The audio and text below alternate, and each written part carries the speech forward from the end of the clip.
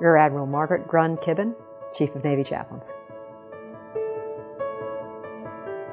The biggest challenge for me as a chaplain overall is helping people really understand what chaplains are. Part of it is because we come from such very unique faith backgrounds, and so the challenge has really been helping people to say we're here not only for that, not only for worship, not only to help you to freely express your faith tradition.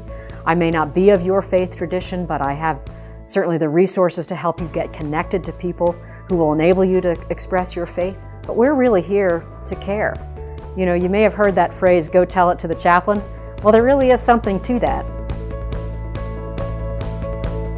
Really, what we do is to walk around the ship, to walk around the command, and to get to know people at a different level. But rather, I'm here because you're a human being.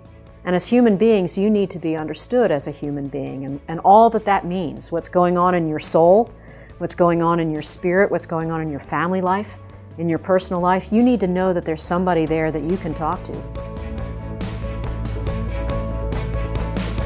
And oh, by the way, somebody you can talk to who isn't going to cast judgment, who isn't going to preach at you, who isn't going to try to convert you, but rather who's going to listen with complete confidentiality.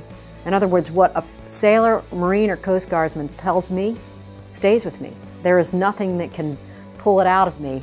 So for me, the biggest challenge of being a chaplain is to help people to realize the incredible resource that chaplains are, the breadth and depth of what we bring to the table.